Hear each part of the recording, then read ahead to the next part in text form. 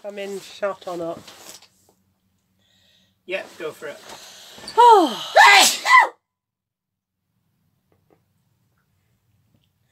I should have captured that. That was ridiculous. This is the men's bathroom. Oh no! Absolutely, girl! Which is by far and away the most striking thing about where we are though. Whopping great big ferry, and there's the mooring field we were in.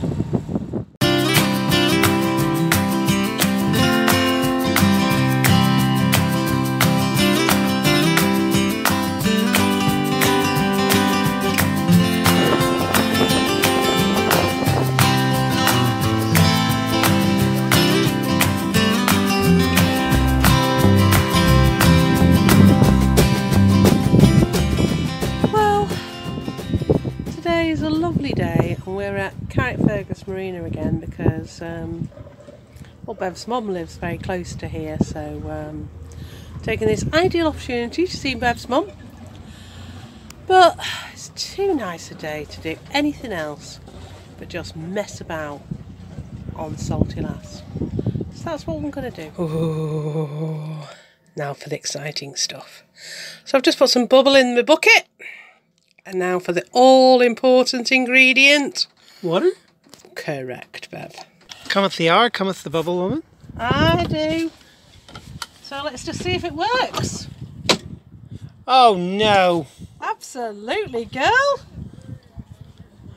Let's see if my messiness... Oh no! I know what it is. Do you? Sadly, yes. So do I. Do you want to take it onto the pontoon? You got more room. I'll go take it on.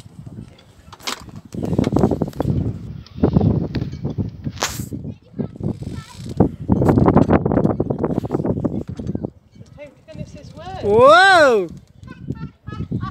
Stand on the other side of the bucket, you dafty. Sorry. No, go upwind of the bucket. Okay, I will do.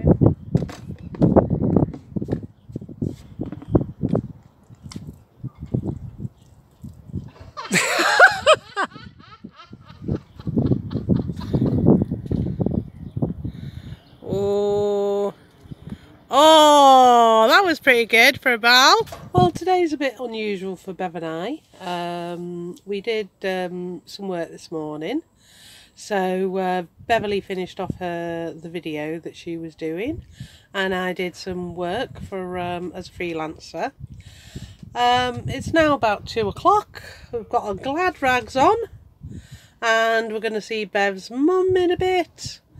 And then later on we're going to do go and see some other people who we've met down here at the marina.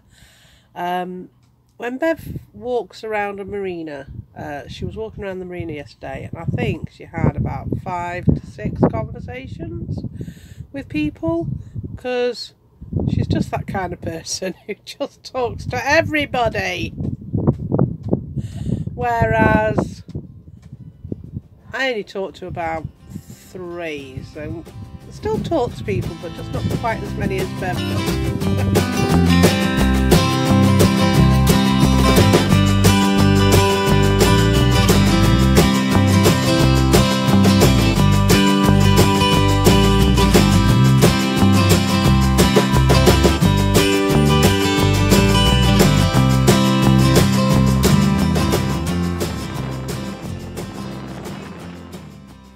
Well, Beverly and I are back in Bangor Marina for 2 reasons really.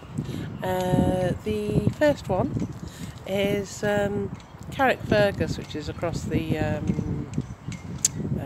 river or loch, has a deal, which means that you get the first night free. So you pay for the first night, and then you get the second night free. So Beverly and I went into Carrickfergus, got the deal. We've now come over to Bangor, and then when we go back over to Carrickfergus we get the deal, and we get another opportunity to see Bev's mum before we merrily wander off on our way. So that's a good reason. And then of course the other reason is very good chandlers over here. I like the chandlers. So got a few other things to do over here. and then we'll be going back over to Carrickfergus to get the deal again. So Bangor Marina has got 5 gold anchors because it's quality assured berthing, and I think there's various reasons for that. Good disabled access, good recycling facilities. This is the men's bathroom. But you've also got a nappy changing area, so that if you are a single dad, which some people are these days, you've actually got somewhere that you can change your kids' diapers. And really friendly staff, and professional. And what time is it in the morning? It's 7:20. 7:20, and here all hours. This is exactly what you need from a marina. Good quality pontoons, although I have complained about the size of the cleat. I just need bigger cleats. You see, this is the size of our cleat with a rope on it. Now normally we'd have 2 lines on there, but what we've done is we've gone from the back down to the line, and then we're also using the same line as our spring line, so it doesn't go forward, and then it just comes down to this cleat. So because the cleat is so small, we're using the same line to do 2 jobs. Well, later on, Beverly and I are going to have some guests aboard. So the first things first, wash all the bedding so that they can have a nice bed to sleep in. And they're getting the V berth because We sleep in the pilot bunks. we sleep in the pilot bunks, so that's the way it works. Sails!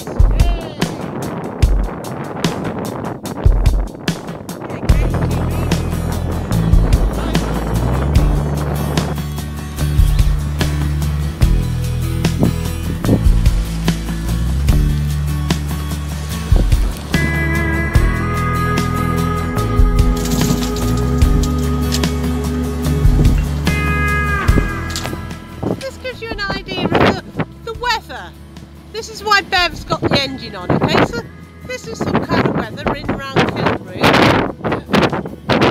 Absolutely cracking blue skies behind Beverly. Just look at that, where we've come from. Just Shine in Bangor. Just divine. And straight up from us. And straight up call us mental. So what are you doing, Bev? Fishing your docking stick out of the briny. I know. I was just thinking I could do with a spare of one of those. 2 seconds later it's over the side. I'll just show you how variable the UK weather is. I mean, so you saw that absolutely horrendous little gale, or whatever it was. And now, you've got blue skies again. But that's just the UK weather, and this is back in Carrick. So...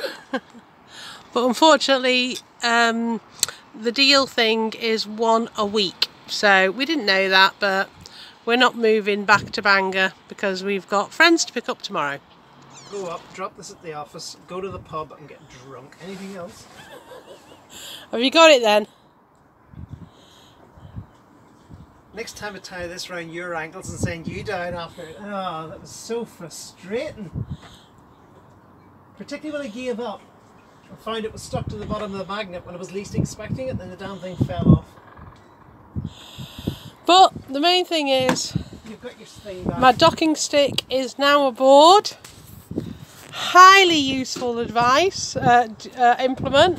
And if you want to see me making it, I'll put a link to it in the up at the top. For those people who are interested in the liveaboard lifestyle, I started as a freelancer just under a month ago, and I have received the first amount of money as a freelancer. The issues that I have got from as a freelancer are all to do with electric, really. when we're in a marina, obviously there's an ample supply of electricity, but when we're into mooring, I do have an inverter, but the issue is, how do I replenish the batteries? So I'm very loath to use the inverter because it's just going to be taking electric out of our house batteries. So and I need a way of feeding that back in. So that's my biggest issue on electricity and being a freelancer. It's all to do with electric. On other issues that we've come across, it's just more to do with how organised you've got to be. If you want something to arrive, say you're going to go somewhere and you want to buy something that's unusual, you've just got to be so organised to book it well in advance, so that it's ordered, that you know that you're going to be there, and just logistics. Logistics becomes a big part of your life, and it's just something we're going to have to overcome and deal with. Alright, So, hopefully you'll get the noise. well, hopefully, but hopefully not as well. Hopefully not. Okay. Right, no, we're just filming because we've had problems with the starter and we think it's the battery. Okay. And we just want to catch it on camera. If possible. If it happens, it happens. If we cut the camera running, it might happen. Of course it won't happen because we've got... Alright, neutral, in, engine on, alarms work.